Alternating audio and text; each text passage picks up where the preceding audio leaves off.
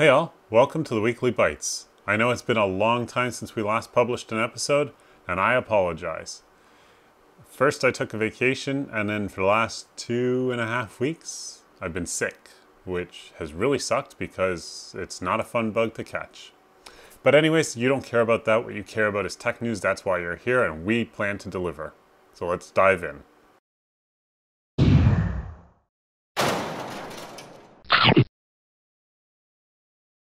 So first and foremost, today's big news is Samsung announced the Galaxy S10, S10 Plus, and the S10e in descending order almost.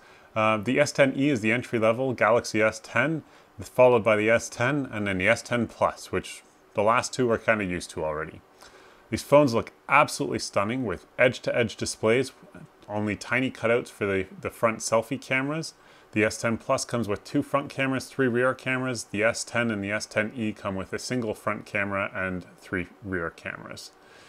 These phones sport between 8 and 12 gigabytes of onboard RAM and up to 1 terabyte of in-device storage. And if you opt for that 1 terabyte model and add a 512 gig micro SD card to the phone, you can get a whopping 1.5 terabytes of solid-state storage in your cell phone. Insane. They also sport a HDR 10-bit QHD display. I mentioned the display, it looks awesome. I've seen it in some photos, I've seen it in some videos.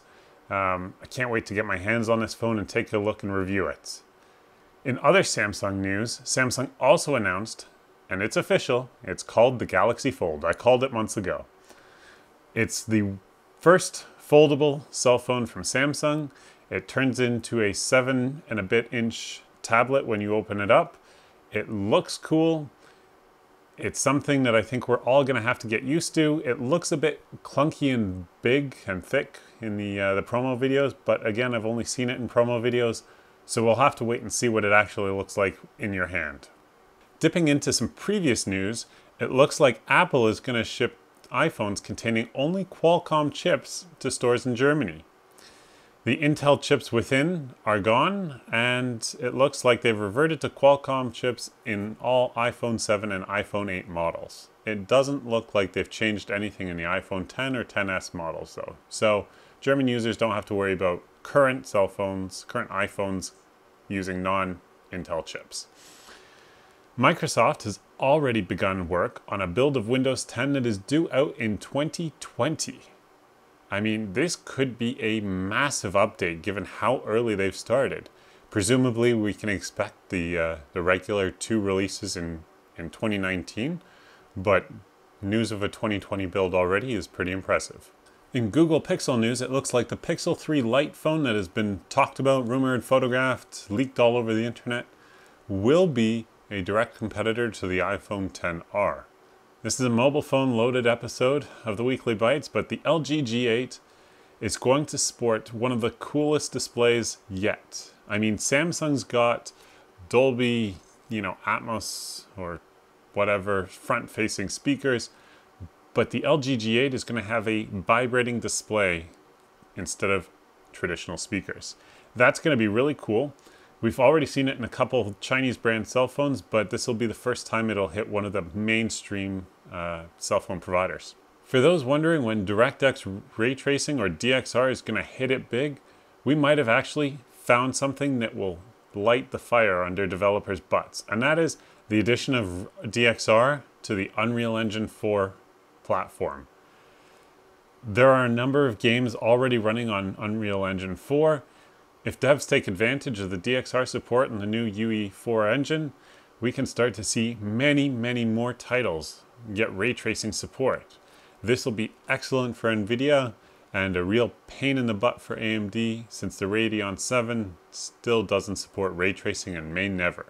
Sony decided that people with high-end watches shouldn't have to sacrifice a high-end watch in favor of a smartwatch. They've designed a watch band that the band itself is smart, and you can put any watch timepiece on that band. So you can keep your Louis Vuitton or whatever high-end watch that you want, your Mont Blanc, those things are expensive. You can keep those timepieces, those traditional Swiss regular timepieces, and attach them to a smartwatch band that'll still measure heart rates and do other things that kind of bridge that gap into the hybrid smartwatch space. It seems like not a week goes by without a new data leak announced. So, personal information of more than 14.8 million users of the 500px service or pixel service has been leaked online in a latest data breach. This was last week. The data was leaked in July 2018. It took them forever to get this released to the public and tell people that their data had actually been compromised. But wait, that's not all. 14.8 million people? Pfft, whatever. That's just a drop in the bucket. This 500 pixel data leak is just a small part of a huge release of 617 million data records of user details that have been leaked online from 16 different platforms, including Dubsmash, MyFitnessPal, Artsy, 500 pixel, and more. In another privacy slip-up, Nest, yes, famous smart home brand Nest, has announced that they forgot to mention there's a hidden microphone in the Nest Secure Home Security Smart Hub. That base station that has the keypad on top actually has a microphone in it. Quoting Nest, the on-device microphone was never intended to be secret and should have been listed in the tech specs. At least they fessed up. There are a lot of corporations that would have stayed silent until somebody tore it apart, found the mic, and outed them publicly, and they might still have denied it. But Nest at least owned up and said, hey, we made a mistake.